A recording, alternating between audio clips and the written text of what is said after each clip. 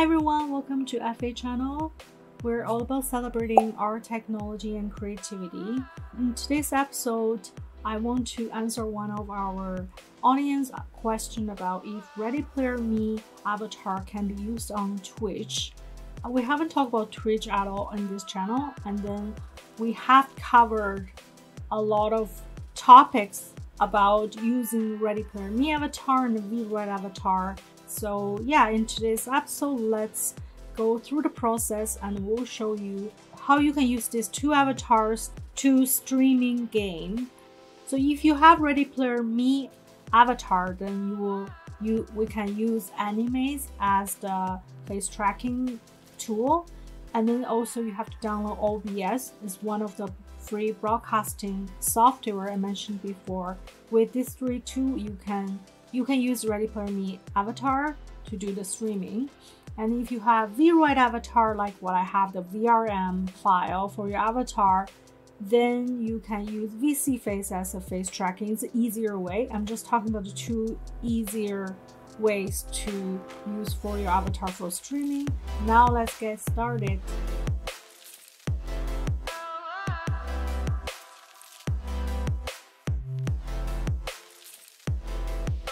So with ReadyPlayerMe avatar, we have created a video about how to use a ReadyPlayerMe avatar on Animaze.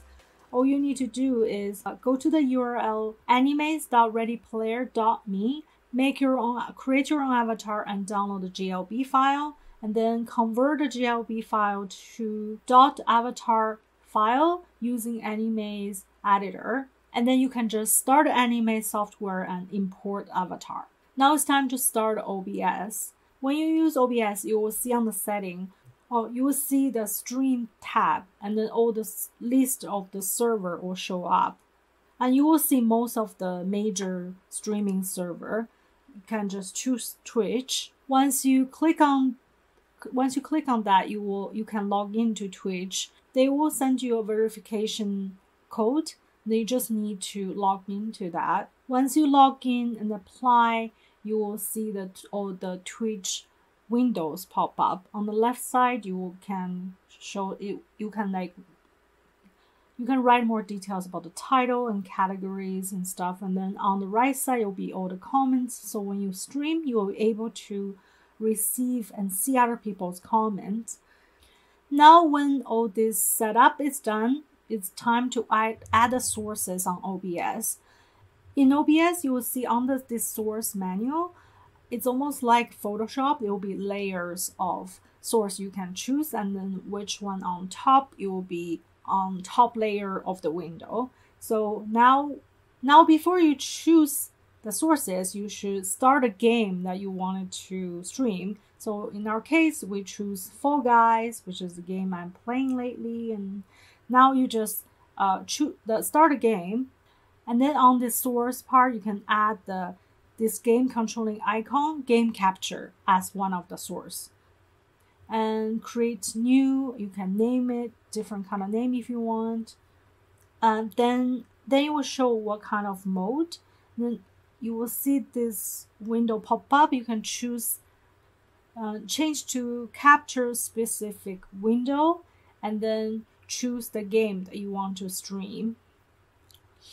By some reason, sometimes it doesn't really start or show up on the window. You have to close OBS and restart again, run as the administrator, and then it may show up. That could be one of the reasons it's not working. Make sure your game window is open. So now you can add the face tracking tool, which is the Animaze. We already imported the .avatar file into Animaze. Now you just have to add this Animaze as one of the source on OBS. Then you will see this window pop up with your avatar show up. You can change to the green screen. We like how they have different setup, like this one. You have like a game chair in the background. So it's like a great setting for streaming games. And then you can adjust the size of your avatar, enable virtual camera, which means you can use Animaze as a webcam. And then go back to OBS. Going back to OBS, on the source, you have to add the video capture device. Create new, and then now the window is the one you're streaming, but it has the watermark. If you want to take off the watermark, don't forget to go back to Animaze and then go Setting, General, Hide Animaze Watermark, and then restart the virtual camera. Now the watermark is gone. And then if you want the background to be transparent, you have to go choose Filter on Animaze layer. On OBS, add Effect layer on Effect layer color key. Choose this green screen color. Once you click on it, you can crop the background screen off. Then now your background will be transparent. And don't forget to do some adjustment to make sure there's no green screen behind you, because you wanted to have the background of the game. Now it's almost the time to stream because it seems like all setup is done. Just make sure on the OBS, the top layer is your avatar layer, because as I mentioned, it's like same with the Photoshop. Depends on what kind of image, which image you want to show on top of the screen. It has to be on the top of the source layer. When the image is done, now it's time to add audio. Audio is almost same with camera. You just have to add another layer. Make sure the game sound and your own voice, and then the volume it's in the green range, so it's not gonna be too loud. You can adjust whatever you like. Then once you test everything is done, you can start stream. That's how you start stream your game with your ReadyPlayerMe avatar. Now let's go check how it looked like on Twitch. This is how it looked like on Twitch with your ReadyPlayerMe avatar. Looks pretty good. Now let's talk about if you don't have ReadyPlayerMe avatar, but you have VRoid avatar like me. So it's basically the same thing. You can still upload the VRM file to Animaze and then do the whole process. The problem is you still have to convert it, so it's not the easiest way if you have a VRoid avatar. But if you like the setup, like on Animaze, like you can see, you can add this fancy game chair. So if you still want to use the VRoid avatar on Animaze, we also made a video before how to do the whole process. So click on the video. So when you use VSeeFace as the face tracking software, the difference is instead of, remember when we're using Animaze, you have to add the video capture device. So instead of adding video capture device on the source on OBS, you have to add another game capture.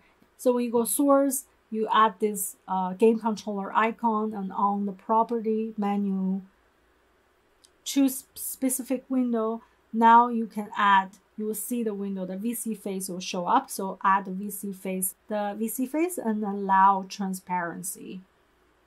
Once you add this, like if you allow this transparency, apparently you don't have to do the color keying, because you don't have to do color keying, so there's no effect. Should be better performance. You can try both and see which one's better. And then once you lay out nicely and then press the stream button, it's ready to stream. Now let's go check it again on Twitch how it looks. So yeah, there's two examples we have right now, one on ReadyPlayerMe Animaze and VSeeFace with VRoid avatar.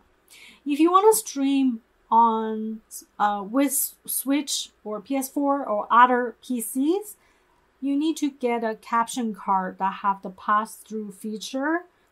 You can check on Amazon the capture board. So basically, it's instead of the game window, it's getting the image from the caption board. So if you want to stream from different device, not different from other device, you can use that caption board. So yeah, now you have both ways to do it. It's quite simple if you know how to use OBS. I mentioned so many times in our video, this is a great tool if you want broadcast and recording videos. I'm using OBS for every single video I'm doing right now. So it is a great tool. And plus, we have a fun, great news to share is that we will start Twitch. We want to create one Twitch channel by playing a simple Japanese game and then learning Japanese at the same time. Especially if you know nothing about Japanese. That's like, I'm like the beginning level learning Japanese, so from middle of July. So we'll let you guys know once we decide a date, and then yeah, hope you're gonna join us there. Okay, cool. That's it for today's video. Let me know if there's any question. Please subscribe our channel for updates every week. We really hope to bring the most helpful videos to you and for enjoy your virtual experience and have fun. That's it for today's video. Thank you so much for watching. I'll see you guys in the next video. Bye!